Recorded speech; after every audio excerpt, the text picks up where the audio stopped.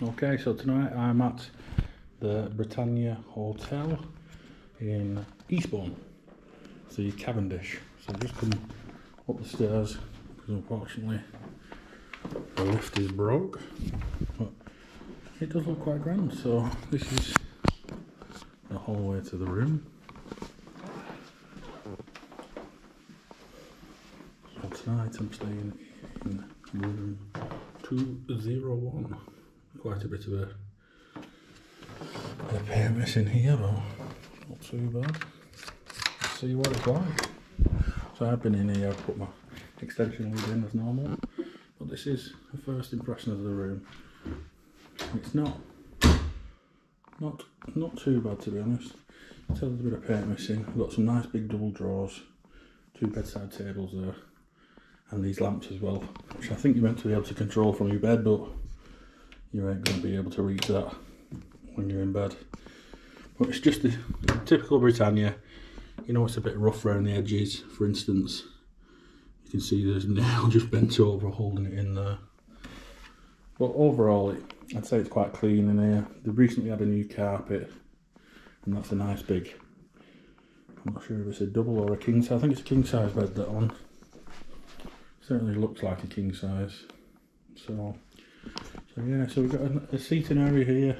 The chairs aren't in bad condition at all, which is the complete opposite of last night. Nice dresser with tea and coffee. Is the kettle clean now? I'd say so. That's very good. All the extras, normally you don't get branded tea and coffee. So normally it's Britannia's own, but this is the stuff they normally give you, and it's not the best by any means. We have got a bit of Nescafe in there, so that's much better than what it is usually. So then we've got the biscuits. Again, you don't normally get these, so Britannia don't give you anything extra.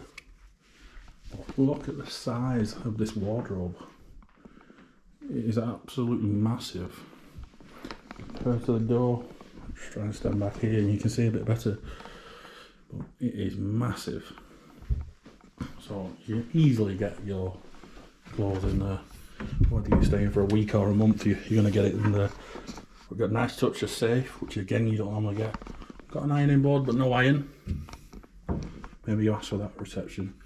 Some nice big extra pillows there as well, with a sealed bag, which is always good to see. Yeah. Not bad. It's quite clean actually for a Britannia. It's not bad. There are a bit odd marks here and there, as you can see on the wall here, but you know, I'm not too sure what that's from. But I'm not sleeping on the wall, am I? So yeah, it's a really grand hotel this when you walk in.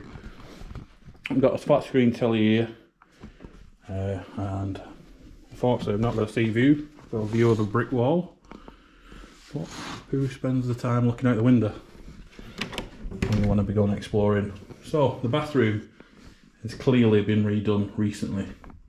It's in very good condition, and it's not what you expect.